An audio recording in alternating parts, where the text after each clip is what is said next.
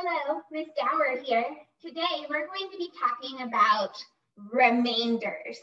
When we're talking about remainders, we're talking about solving a division problem that does not split evenly. Today we're going to use 27 divided by 5. Now, if I draw a bar model, it will look like this. 27 is my whole, split into 5 groups, and I end up with 5 in each group plus a little bitty 2 over here. And this 2 is my remainder. Because if we skip count by 5, 10, 15, 20, 25, and then my little 2 over here. What we're going to do today is we're going to talk about the different things that a remainder might mean. There are 4 different things that usually you do with a remainder, and it depends on the story problem. So the first story problem that we're going to talk about is kids going on a field trip. We're going to say that I have 27 students, and I can fit 5 kids in one vehicle, and I need to figure out how many vehicles I get. So in this problem, each one of these represents one vehicle. So I have 5 kids that are safely in vehicles, and then I have these 2 kids that are left out. And I need to figure out, what am I going to do with those 2 kids? For those 2 kids, I have to get one whole extra vehicle. So in the story problem about the kids on the bus, my answer is that I need 6 buses. Because I can't leave those 2 kids at home.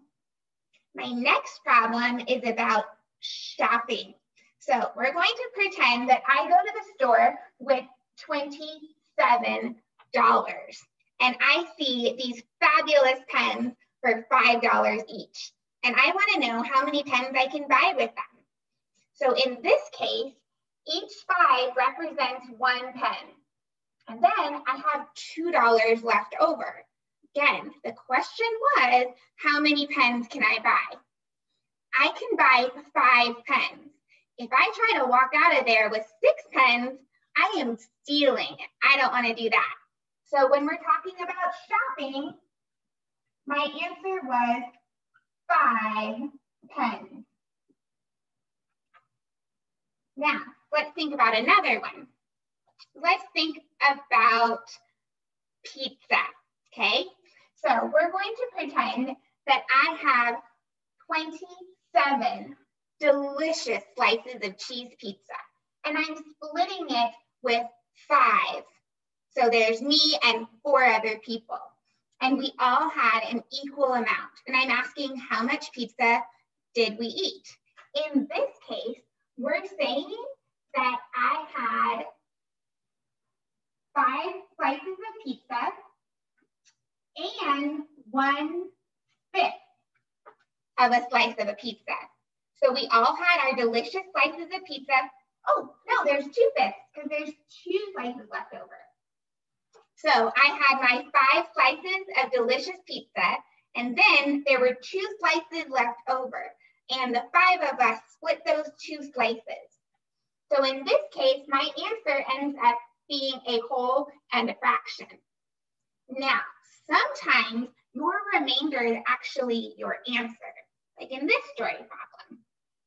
If I have 27 pieces of candy and I decide that I'm going to give it away, but I'm going to keep the leftovers for myself, and I want to know how much I'm going to get.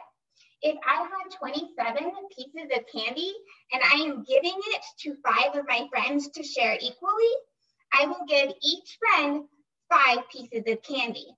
And then I will have 2 pieces of candy left over for me. So in the candy problem, my answer was my remainder, 2 pieces of candy for me.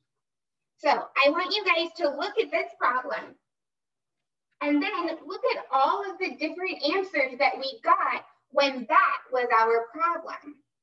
So when you are reading a word problem and you have a remainder, you have to think really carefully about what the problem is actually asking, because you might leave kids without a school bus to go on their field trip. You might accidentally steal some pens. You might end up with not the right amount of pizza, or you might end up saying that I get more candy than I actually do. And then when you give me those 2 pieces, I'll be disappointed. So remember, when you're reading division problems, read carefully.